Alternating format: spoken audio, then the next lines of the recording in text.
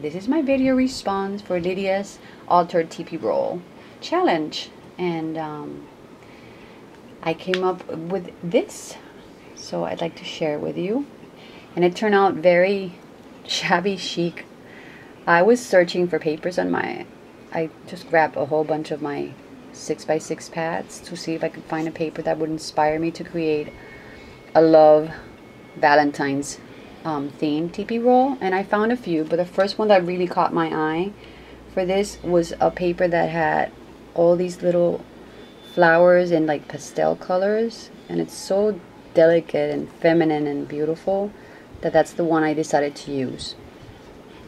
So I first started out by painting my TP roll inside with acrylics, and then covered it with a paper, and after I had covered that, I placed one of these doilies, and it looks like this, and they're from the Paperback Lady one. I bought a whole bunch of doilies from her, and I've been using them in my projects. I just love them. I love this echo color. So this is the same doily that's in the front, so I have one in the front and one in the back. And the second thing that really inspired me for this piece was this little love quote that I found on a Kaisercraft pad, and it says, "Love is the master key which opens the gates of happiness." Oliver Wendell Holmes. So that's the little inspirational quote that I have here that has to do with love, and I just put two brats on the edges of it, and I glued it down with some pop-up glue dots, the clear ones, so that I could create like a little arch to put things through. And after I did that, I created this little bouquet for it. So let me explain what this looks like. It's just these are three flowers that someone had shared with me, and I'm super sorry I can't remember who sent them to me, but I just love them so much. And thank you, whoever you are. When I get flowers like this, I usually just put them in a big bowl where I have all my loose flowers so I can grab them and use them. So I'm super sorry I can't remember each and every one's flowers, but these are super pretty. I just love the two-tone on them so much. So I used the three of them that I had on this little bouquet that I created.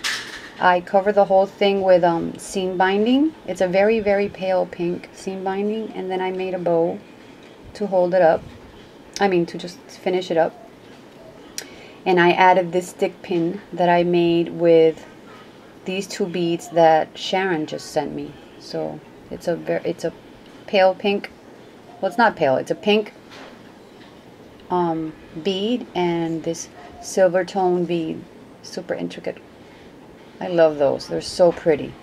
So I made that little bouquet here, and that goes into that little arch part. And then this key, I just added some seam binding to the top, and I left it like that. I didn't want to glue these things on, because if I'm going to share this with a friend, and when they get it, they can reuse everything, or they can just take them in and out. It just makes it more interactive. So I thought it would be fun. And since it's meant to be hung, when it's hanging and you're not moving it around, it doesn't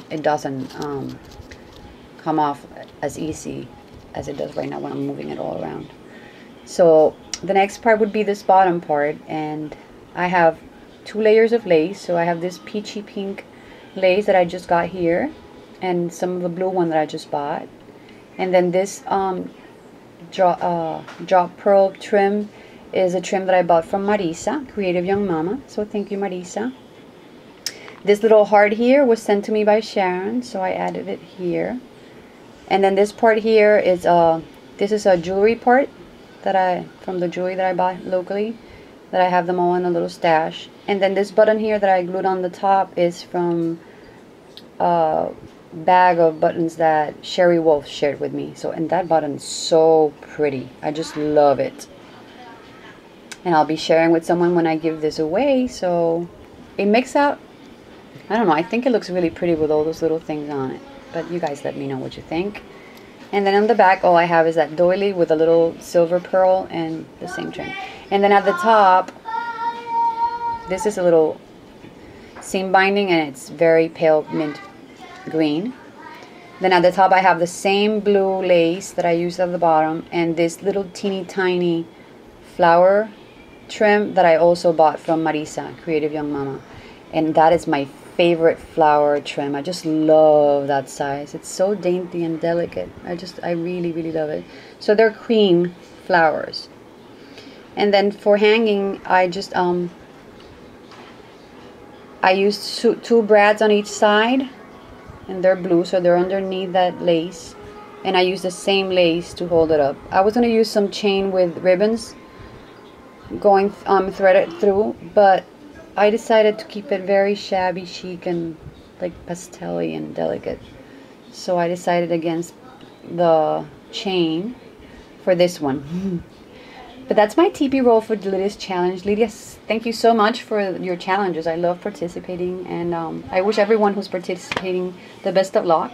I'm glad to join everyone and getting to see everyone's projects and their answers to this challenge that she gives us.